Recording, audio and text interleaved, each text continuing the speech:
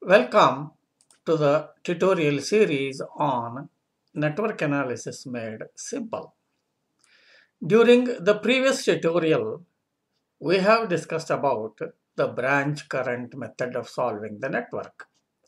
In this tutorial, we shall discuss about mesh current method of solving the network.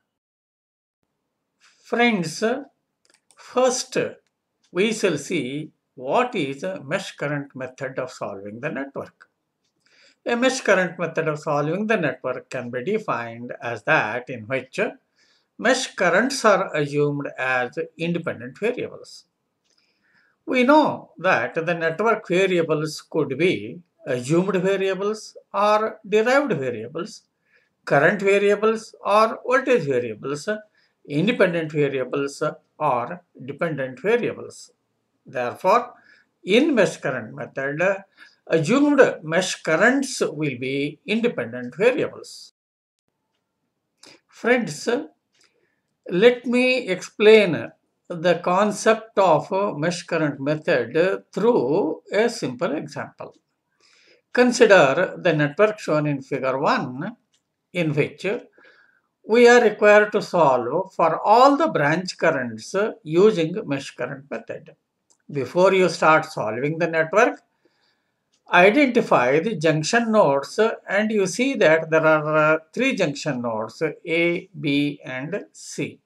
There are 5 branches in the network and they are B1, B2, B3, B4 and B5. Friends, there are 3 independent loops in the network, loop 1, loop 2 and loop 3. If you are not sure about identifying these, I suggest you go through my earlier video on network terminology. Friends, I am going to teach you the concept of mesh current method through few questions and answers. Let small I1, I2 and I3 be the mesh currents assumed as shown in figure. I suggest you pause the video for a moment, write your answers for the questions and then compare with the correct answers that I give you. My first question is, if small I1, I2 and I3 are assumed mesh currents, then what are capital I1, I2, I3, I4 and I5 shown in figure? My answer is capital I1, I2, I3, I4 and I5 are branch currents in the respective branches. My second question is, can you write the relations for branch currents in terms of assumed mesh currents? My answers are branch current capital I1 is equal to I1, I2 is equal to I2 minus I1, I3 is equal to I2, I4 is equal to I3 minus I2 and I5 is equal to I3. Friends, the relations obtained between the branch currents and mesh currents are indicated here for convenience, and based on this, I will ask you a few questions. My first question is, what is the difference between branch current and mesh current? My answer is, mesh current will flow through all the circuit elements present in the respective mesh, whereas a branch current will flow only through the circuit elements present in the respective branch. My next question is, what inference that you can draw by observing the branch current and mesh current relations? My answer is, a mesh current may be equal to branch current in some of the branches, whereas in some branches, branch current will be equal to the algebraic sum of the mesh currents. Hope you have understood these clearly. Friends, I suggest you please note these points clearly because they will help you to solve the network using mesh current method correctly. First point is, all mesh currents I1, I2 and I3 are assumed in the same direction, that is clockwise. After we solve the network for I1, I2 and I3, if the answer is positive, the actual loop current will flow in the direction assumed. If it is negative, the actual loop current will flow in the opposite direction. Of course, assuming the mesh currents in the same direction is not a must condition that you may note. Now, there are three unknowns I1, I2 and I3, and we need to write three Kirchhoff's voltage equations to solve this network. While writing the Kirchhoff's voltage equation, say for loop 1, I1 is called as self-mesh current, and if you observe in branch 2, both mesh currents I1 and I2 are flowing. Therefore, for loop 1, I2 will be the associated mesh current. If you observe loop 2, I2 will be the self-mesh current and I1 and I3 are going to be the associated mesh currents. These points you may note. Friends, while writing the Kirchhoff's voltage equation for a loop, we always trace the circuit in a direction opposite to self-mesh current. Of course, this is unwritten rule.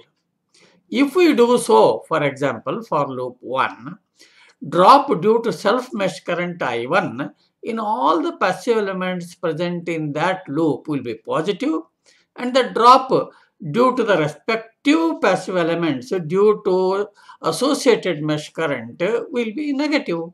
If we do so, we can write the Kirchhoff's voltage equation mechanically. Keeping this in mind, if we write the Kirchhoff's voltage equation for loop 1, we get 10I1 minus 6I2 plus 12 is equal to 0. By rearranging it, we get 10I1 minus 6I2 is equal to minus 12. Let it be equation 1. Similarly, if we write the Kirchhoff's voltage equation for loop 2, we get minus 6I1 plus 18I2 minus 12I3 plus 36 is equal to 0. By rearranging it, we get minus 6I1 plus 18I2 minus 12I3 is equal to minus 36. Let it be equation 2. Similarly, by tracing the circuit as usual for loop 3, we get minus 12I2 plus 15I3 plus 24 is equal to 0. By rearranging it, we get minus 12I2 plus 15I3 is equal to minus 24. Let it be equation 3. Now, the balance equations 1, 2 and 3 are reproduced here for convenience. By solving these three simultaneous equations, we get I1 is equal to minus 9 amperes, I2 is equal to minus 13 amperes and I3 is equal to minus 12 amperes. Note that all answers for all the mesh currents are negative. Friends, all the branch and mesh current relations are reproduced here and the answers we obtained for mesh currents also are indicated here. Just by substituting the values of the mesh currents in respective branch currents, we get the branch currents. For example, I1 is equal to minus 9 amperes flowing from A to D to C. Branch current I2 is equal to minus 4 amperes, hence 4 amperes will flow from A to C. I3 is equal to minus 13 amperes, hence 13 amperes will flow from B to A.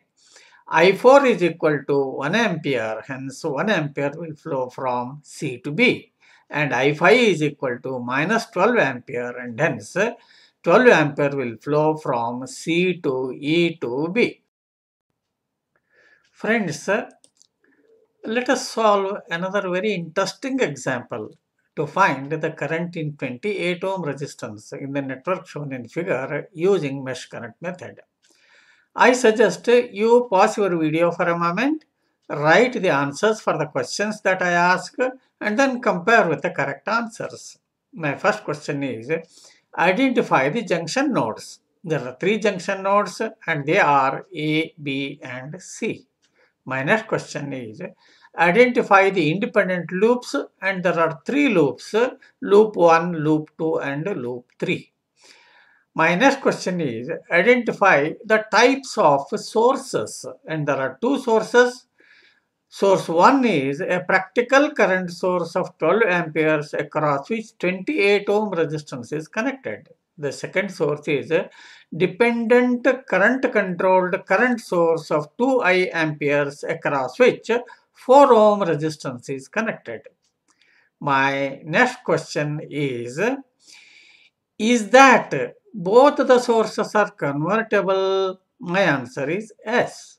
If yes, shall we convert both of them? My answer is no. If no, why? Because we are required to find the current flowing through 28 ohm resistance, and in the process of reduction of the network, the branch in which we want to find the unknown has to be kept intact. So, if your answers are different, I suggest you go through my earlier videos on network terminology and voltage and current sources and their handling. Friends, as per the discussion held earlier, we shall decide to convert only a dependent current source of 2 amperes. And if we convert this dependent current source, we get a dependent voltage source of 8I volts in series with 4 ohm as shown in figure 3. Now, if we replace the network with this converted dependent voltage source, we find that we get a network of only two independent loops as shown in figure 2. Therefore, let I1 and I2 be the mesh currents assumed, and if I ask you a question, is it necessary to write two balance equations to solve for I1 and I2? My answer is no, because we already know I1 is equal to 12 amperes. Therefore, by writing the Kirchhoff's voltage equation tracing loop 2 in a direction opposite to I2, we get 12I2 minus 8I minus 28I is equal to 0. But we know capital I is equal to I1 minus I2, and hence by rearranging it and substituting it for the branch current I, we get the equation minus 36I1 minus 48I2 is equal to 0, but we know I1 is equal to 12 amperes. Therefore, we get I2 is equal to 9 amperes. Hence, current flowing through 28 ohm resistance I is equal to I1 minus I2, which we get equal to 3 amperes. Friends, don't you feel that the network solving is that interesting by looking into this solution of this network?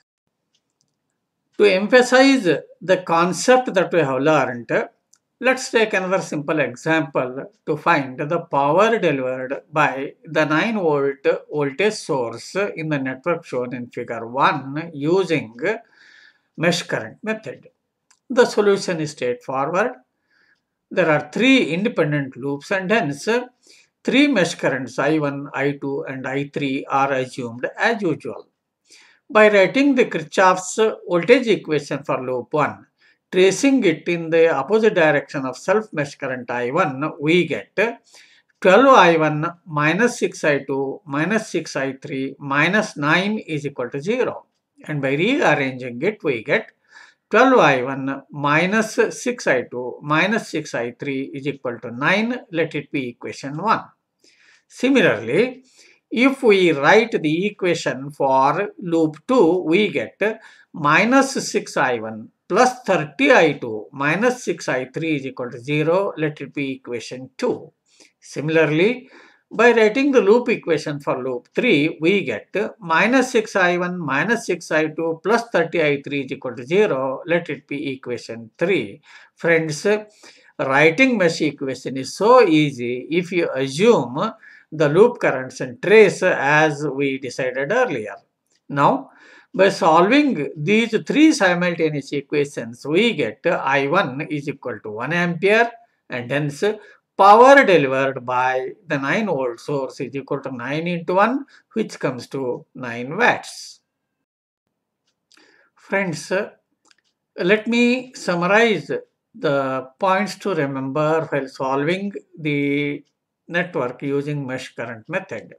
The first one is identify the junction nodes, branches, independent loops, types of sources correctly. Next, reduce the number of loops if possible without disturbing the branch or branches in which the unknown is to be found out. The next is recognize the independent loops and assume mesh currents as independent variables. Let the orientation of all the mesh currents be in one direction. Note, this is not a must condition. Write the Kirchhoff's voltage equations for the loops identified. Trace the circuit in a direction opposite to the respective self-mesh currents. Note that this is not a must condition. Next, the mesh current for which you write the Kirchhoff's voltage equation is a self-mesh current.